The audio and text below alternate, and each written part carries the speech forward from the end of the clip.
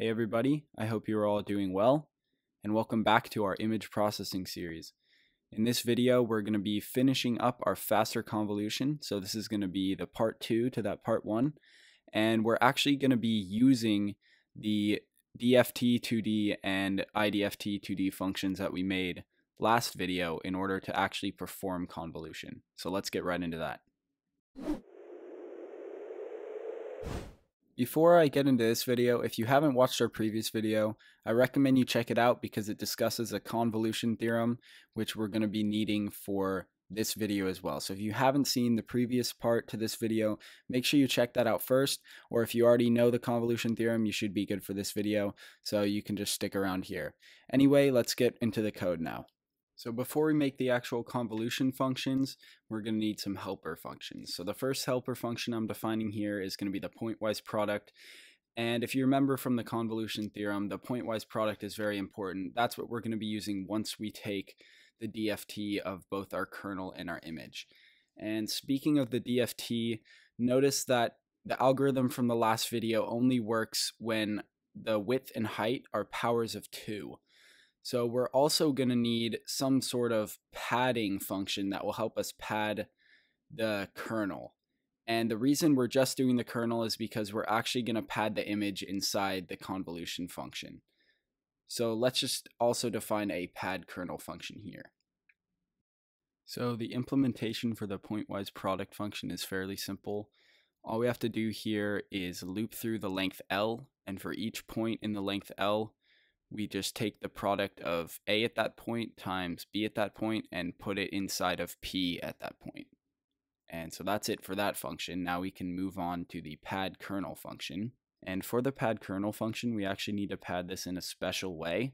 So the first thing is we're going to pad it with zeros until the height is the same as PH and the width is the same as PW. But on top of that, we need to pad the kernel so that the center of the kernel is in the first row and first column, and that anything to the left or above that center row and center column gets wrapped around to the bottom right side of the image. So I'm going to put a picture up right now. This is kind of how we have to pad the kernel. As you can see, the actual kernel elements are kind of on the corners of the padded kernel, and in between in the middle there's kind of a cross which is all zeros. This picture was in a paper by Victor Podlozhnyuk. So I'll put the link to that in the description, and it has a lot of good information about convolution, so I recommend you all check it out. Anyway, for the implementation of this, we're going to want to loop through the kernel similar to how we did in our original convolution video. So we're going to start our looping with I at negative CR, and then loop until we reach the other side of the kernel, so that's while I is less than the kernel height minus CR. And that's for looping over all of the rows. For looping over all the columns, we're basically going to do the same thing except with CC for the center column and kernel width instead of kernel height. Then we're going to define this variable R, which is actually going to go in the outer loop, and this is going to be the resulting row inside of the pad kernel where we should put the current kernel element that we're on.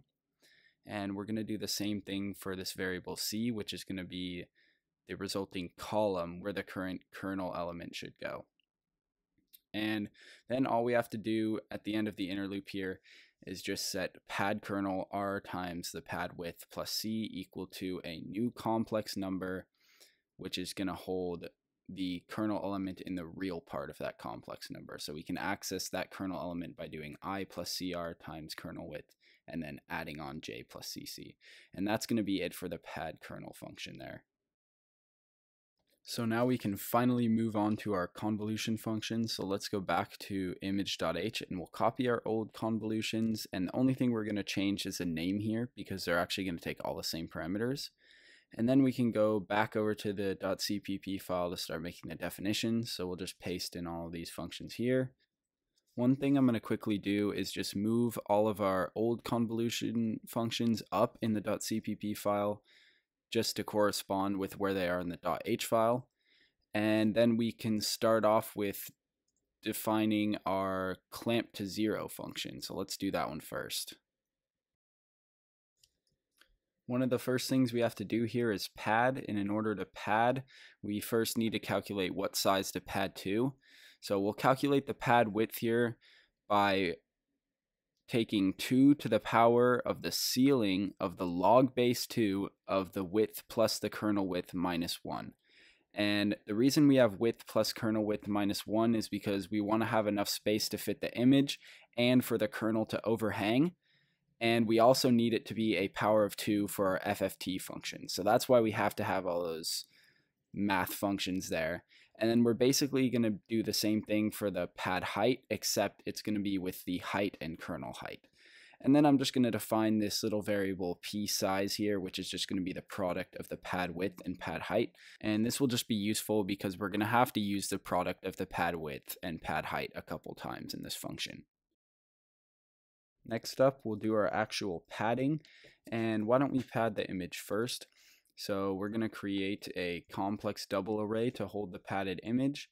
And all we're going to do here is loop through the normal image size. So we get that by accessing the data field of our image struct. And since the pad image array of complex doubles initializes to 0 automatically, we only have to fill the parts in the top left corner of the pad image with our data array elements. Next, we can pad our kernel, and for that we just use the handy dandy function we just created, and then we can do our actual convolution. So to do that, we're just going to take the two-dimensional DFT of both the pad image and pad kernel, and then we can just calculate the pointwise product of the pad image and pad kernel, and I store that back into the pad image, and then we just take the IDFT 2D of the pad image, and again I store that back into pad image. So that's basically the entire convolution algorithm.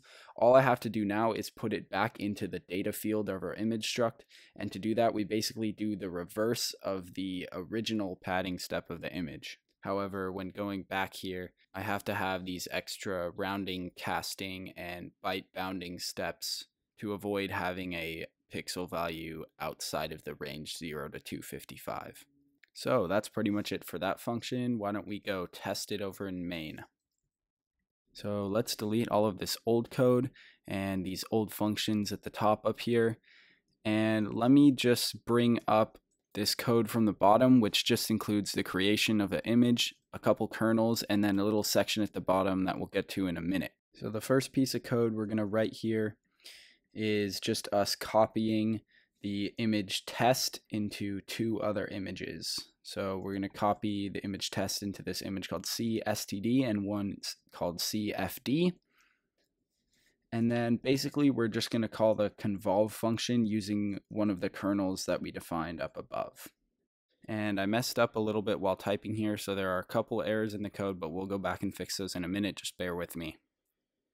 So now at the bottom, this little bit of code actually comes into play. And basically what this does is it copies CSTD into diff and then puts into diff the diff map between CSTD and CFD. And then basically we just go through there and see if there were any differences between the outputs of the two different convolutions. And basically if the difference is more than 1, then we're going to consider that to be a non-negligible error, because as you know, we did have to do some rounding, so there is a chance that there's a rounding error. And if it turns out that we get through this test without any prints from this loop, then we know that the only differences in our two images are going to be due to rounding errors, and we can consider our function a success. Alright, so let's go ahead and test, and we know we're going to get a couple of errors here. So the first main one is that I forgot to uncomment this include of image test. The second one is going to be that I forgot to put a star for pointer next to the type on these array declarations. The third is that I forgot to put a equal sign when I was filling the pad image array with elements from the data field. And the last one is that I forgot to actually call our new method of convolution on CFD rather than just calling the standard one. So now we're ready to run our actual test. And what I'm going to do is I'm going to try it first with the embossing kernel that we tested on last time. So I'm just going to adjust the convolution functions here. And as you see, our images were written. And if you look at the concheck file that we write to at the end of main, you can see that it's completely black, which for us meant that there were no differences, and we also didn't see anything printed, so it looks like that one's working. Let's test it next on the Gaussian blur. So you can see there's a blur, and there are some things here in the con check file, but notice nothing was printed, so those differences are less than 1. Basically, they amount to just rounding errors. And lastly, let's check with this box blur. So this box blur is a little bit of a bigger kernel. It's going to be considered to be 16 by 16. And as you can see, that's quite the blur there. And there are some rounding errors in this one as well. But notice again, nothing was printed, so it looks like these functions are working perfectly fine. Next thing we're going to test here is the speed of our functions. So I'm just going to add these timing variables around the convolution blocks, and I'm going to add a print statement to print out how many nanoseconds each method of convolution took. So if we quickly run this with the box blur that we just ran it on, if you look at the amount of nanoseconds each method took, you'll notice that the new method of convolution is in fact faster. However, if we run it on the Gaussian blur kernel, which in this case is a much smaller kernel, we're going to see that the standard method is actually faster in this case. And the reason for this is because the kernel and the image as well are pretty small. So the speed up from using the FFT and, pointwise multiplication is not enough for all the overhead we have to do to set it up. Because remember, we have to do padding, we have to take the FFT and inverse FFT, which all takes time. And in the case of small images and small kernels, it's really not worth it. So we'll come back to that in a second, but what I want to do right now is put the definitions for these other two convolution functions that we have here. So that would be clamp to border and cyclic. So for clamp to border and cyclic, the only thing that's going to be changed is how we pad the image. So when we pad the image for clamp to border, we're going to create these two helpful variables R and C. And what R and C are going to represent is which row and column the current value we're looping on goes into in our pad image. And I'm not going to explain specifically here why I'm choosing R and C specifically in this way. But basically the goal of choosing it in this way is because when we do convolution with FFT, it always performs a cyclic convolution. So we have to pad it in different ways depending on whether we want to do clamp to zero, cyclic, or clamp to border. And if you're more interested in that, definitely check out the paper I referenced earlier, which will be in the description. We're basically going to do the same thing for the cyclic convolution, except this time we're going to define R and C a little bit differently. Again, if you're interested in that, check the description for that link to the paper. It explains everything super well and it has pictures. Also, if you want the code, make sure you check the description for our GitHub link. It's going to link to this entire image processing project, which has every single function we've made so far. Alright, so now that we've made those other two convolution functions, we can go back to main and quickly test them. I'm just going to quickly run them here to show you all that these functions actually work. And after that, there's one last thing that I want to do. So at least on my computer, what I've noticed is once I get to a kernel size of around 15 by 15, it becomes beneficial to use our new method of convolution. So I'm just going to define some new functions here whose sole purpose is going to be to choose whether to use our new method of convolution or the old method of convolution based on the kernel size. And it's a little bit more complicated than that. However, for this simple library, it's going to be okay to just have something simple like this. So for the definition here, all I'm doing is checking if the kernel width times kernel height is greater than 224. And if that's the case, I'm going to use our new method of convolution. And if not, we're just going to use the old one.